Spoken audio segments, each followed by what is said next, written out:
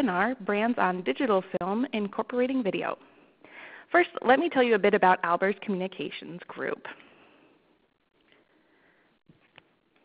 We are a full-service PR, digital marketing, and video production agency headquartered in Omaha, Nebraska.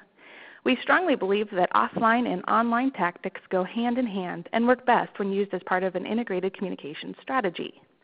Our video production team is comprised of experienced journalists with prior on-camera and production experience. Our peers have recognized our video work as being among the best in the industry. We work with our clients to develop a video plan, shoot, edit, and fully produce each video in-house. We represent clients in all 50 states and Canada, where our PR and digital marketing specialists help our clients achieve positive exposure nationally and locally in their operating markets. We have specialized expertise helping companies become leaders in their markets and their industries. As I mentioned, my name is Ann Hadfield, and I am the Video Production Manager as well as an Account Manager here at Albers. You can feel free to connect with me on LinkedIn or follow me on Twitter. So here's a look at the topics that we'll be covering today. First, I'll help you identify why video could be the right choice to help you reach your target audiences. Second, I will provide direction on how to develop and implement a video strategy that best suits your needs. Next, I'll talk about the different ways to use video to reach your target audience and how to maximize your video's viewership. I'll share with you the deliverables that every video should have, and at the end, I'll take time to answer the questions that have been chatted in. Again, throughout the presentation, please feel free to use the chat function on the lower left side of your screen, and I'll address those questions at the end of the presentation. So let's get started. Why video? You may be looking for a new or unique way to reach your target audience, and video is a great strategy to explore. For starters, 40 billion videos are streamed in the U.S. each month. 75 million people watch videos online each month, and $6.3 billion, that's with a B, will be spent on video ads in 2015. With that said, video is powerful. When done right, it has a large impact on the audience. Think about how many videos you may see throughout the day, whether social media, on websites, or even on television. 90% of information transmitted to the brain is visual. Visuals are processed 60,000 times faster in the brain than text. Video can tell a story quickly and leave a bigger impression than a written article when your audience thinks back on that story. Video is also oftentimes emotional. Through video, we can connect with your customers on a deeper level. Whether we want them to laugh or cry, we can move them to action through their emotions. You've heard the saying, I'm sure, a picture is worth 1,000 words, but what is video worth then? According to Forrester Research, a single minute of video is worth 1.8 million words. Studies have shown that people are much more receptive to advertisements when they are shared from their peers through social networks, and videos lead the way when it comes to search in Twitter and Google rankings. 1 in 5 Twitter users discover videos each day from tweeted links. What's more, 2/3 of Twitter users feel it's worth watching videos tweeted by brands. Now this is important because even if you don't have someone's social media friend sharing your content, your video will still be impactful when posted by your company. Just last month, Twitter also purchased a live video streaming company, Periscope, showing their move to bolster their video capabilities. Lastly, the chances of getting a page 1 listing on Google increase 53 times with video. So what are your goals? Now that I've explained why video is important and impactful, we can explore how you can identify which video strategy is right for you. There are 3 questions you must ask yourself, and first, like I said, are what are your goals? The second is who is your audience? And the third is how do you want your audience to feel? On the next few slides, we'll take a closer look at each of these questions. Video is a smart tool to use when it comes to achieving your communications goals. Those goals could include educating your audience, whether it's to show a new product or explain why you are the leader in your industry. It could be to inspire positive action. We've done several videos for Big Brothers Big Sisters, and the primary reason why they want to do videos is to recruit new volunteers, and it works really well for them. The third reason could be to serve as a resource or becoming known as an expert in your area. All of these goals can be accomplished through video. So next, let's take a look at who your audience is and how we can reach them. There are several factors you should consider, and they can be broken down into demographics and psychographics. First, demographics. Define your target audience by creating a bullseye. This can be determined by creating a fictional person that you think of as your ideal client. Determine their age, gender, location, education, and marital status, and where they get their information. Is it through social media? Is it online? Is it through direct emails? Get the facts. Then look at the psychographics. What type of personality does your bullseye have? What are his or her values? What is he or she interested in? Are they tied to emotions or looking to gather a large amount of information quickly? Identifying the specifics about the type of person you're trying to reach can help you determine how they make decisions. The third step in developing a video strategy is to ask yourself how you want to make your audience feel through the video.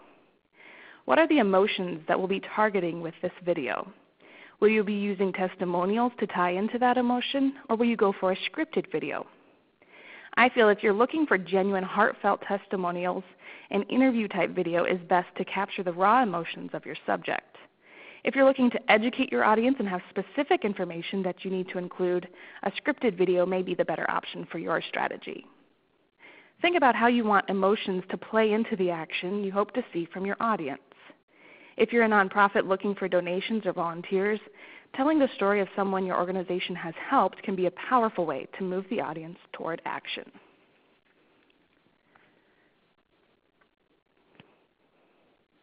Now that you've identified your strategy, it's time to implement it. Before you dive in, here are a few things you should do first. Do your research. This could mean gathering background information on those who you will interview or compiling information on the product that you will be focused on. Either way, it's important to go into the process informed. Plan. Create a storyboard. Now, this doesn't necessarily mean a script. If you're going the route of an interview-style video, identify who will be interviewed and get an idea of what you hope they say. Create questions around those points and then see where the conversation with them takes you. Your storyboard may change after you've conducted the interviews, and that's okay. It's still good to go into the process with a plan. Now, if you're doing a scripted educational video, for example, your storyboard will be much more strict. Envision the final product. Have an idea of how you'd like the video to look before you start filming. This could be fluid depending on the topic, but it's good to have an idea in mind before you start. Write out the script before you begin editing. Even if you are doing an unscripted video, simply listen to the sound that you've collected and organize it on paper before you dive into editing it with software. Once the video is produced, it's time to share, share, share. Use it across all forms of communication, from your website to social media, or send it directly to your customers through email newsletters. The more you put it out there, the more eyes that will come across it. Then be sure to measure and analyze. When you build your plan, include the ways you'll measure success. Then at the conclusion of your campaign, see if you met your goals and figure out what lessons that can be learned for the long term. As I've already mentioned, video can be used for a variety of reasons to convey different messages. Here's a breakdown of some of the many uses of video. The promotion of a product or service. Now, we did a video for Animal Clinic of Council Bluffs and Glenwood Veterinary Clinic's website. We showcased their expertise and service to customers through the video. It was an interview-style video with the 4 vets and several clients giving testimonials. Secondly, you could use the video for recruitment. Another one of our clients is Strategic Health Solutions, and we did a video focusing on the culture of their company. We interviewed CEO Peg Stussman as well as several other employees about why they like working for the company. You can use video to educate or inform your audience. We created a video for Merry Maids, which was a scripted video showcasing 2 owners walking the audience through how to make the perfect bed. The upbeat video has both creative sketches as well as video of the Merry Maids owners making a bed, which kept the feel light and fun. And finally, as I've been saying this whole webinar, you can use video to connect to the audience through emotion.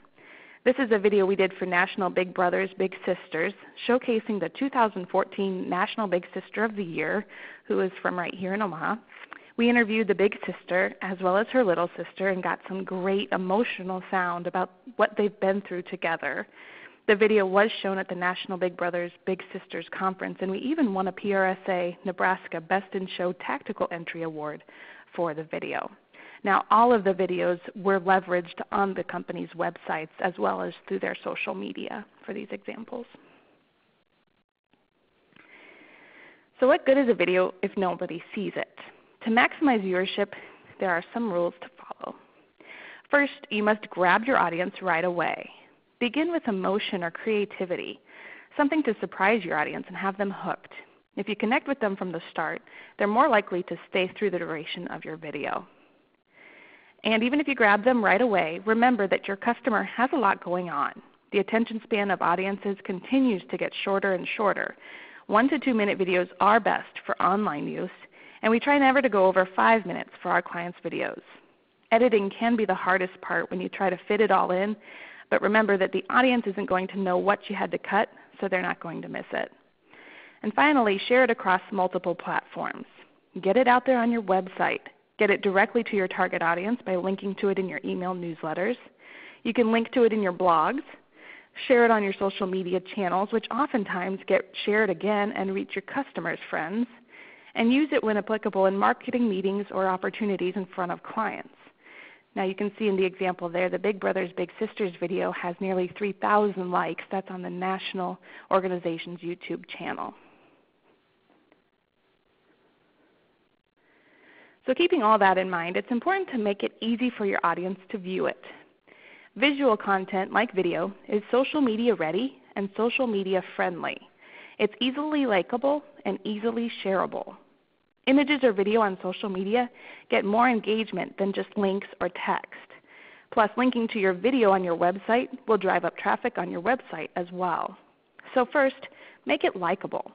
We hope to have accomplished this earlier in our planning when we thoughtfully decided who the audience would be and how to connect with them. Also, grabbing them right away, as we discussed, is important when sharing on social media. Make it as easy as possible for them to spread your video across the web by inserting social media sharing links under the video on your website and by encouraging shares immediately after the video finishes. Often a viewer will click away within seconds, but a quick encouragement to share can drive up the results. Make sure the video is easily watched on a mobile device as well. Because so many people use their phones to access social media, linking to a video needs to be easy for them to see on their mobile devices. This can be as easy as using YouTube or another mobile-friendly video service to share your video. Now let's take a look at the deliverables each video should have. First, as I said, we want to grab the audience's attention right away. If you fail to do this, you will lose the audience before they can see the meat of your video and miss out on the chance to have your audience take the action you want. Second, every video must have a storyline. Much like a good book, we want to give our audience a beginning, middle, and end. Oftentimes there may be a problem which needs to be solved or a build-up to what's coming. All of this makes for a good video when a storytelling format is followed. We also want to provide characters that the audience cares about. This can be as easy as the employees who are excited about their work environment and makes the audience want to feel the same way about their job, or telling the touching story of a volunteer who took time to make a difference in someone's life. Both give the audience a reason to keep watching to see what happens to that character. It's also important to wrap up the video with a call to action. What do you want your audience to do now that they've seen the video? Call you, visit your website to learn more about you, share the video with others. Sometimes the call to action may be general brand awareness, and that's okay too. But leave your audience feeling like they've gotten the point of your message. All right, that wraps up our discussion on video today. But before we get into questions, I'd like to invite you to our next webinar. It's Wednesday, May 20th at 10 a.m. Central Time. Tom Albers will be presenting How Much Should You Invest in PR? He'll break down the elements of an integrated PR and digital marketing strategy and how to pick and choose what your company needs to fit your budget. Again, that's Wednesday, May 20th at 10 a.m. Central Time. You can register online at the address on your screen, www.alberscommunications.com/learning-opportunities. And just one more housekeeping item. I'd like to ask each of you to take a few minutes to fill out the questionnaire that will appear on your screen at the end of the presentation.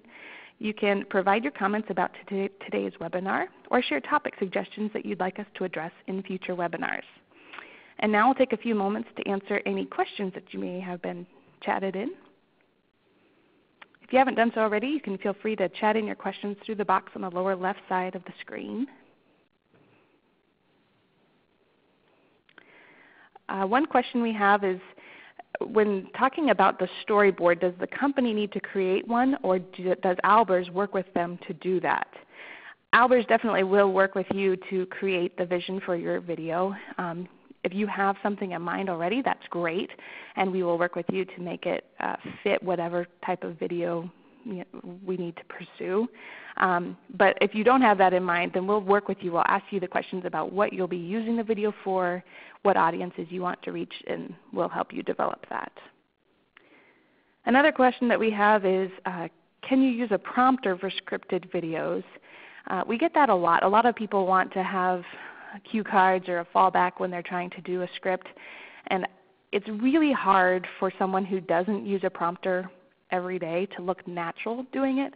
So we usually try to suggest using short scripts that would help the person look natural when they're talking, and help them to be able to do it without a prompter or cue cards. It's just too hard to look like you're not reading it if you are. So it's usually better to just try to have the person talk about the subject, especially if they're familiar with it and they know it anyway. Just have them kind of use their own voice to go over that rather than have a script on a prompter. All right, if there's no other questions, I'd like to thank you for taking time to join me today. We will send the recording of this presentation to you within the next day.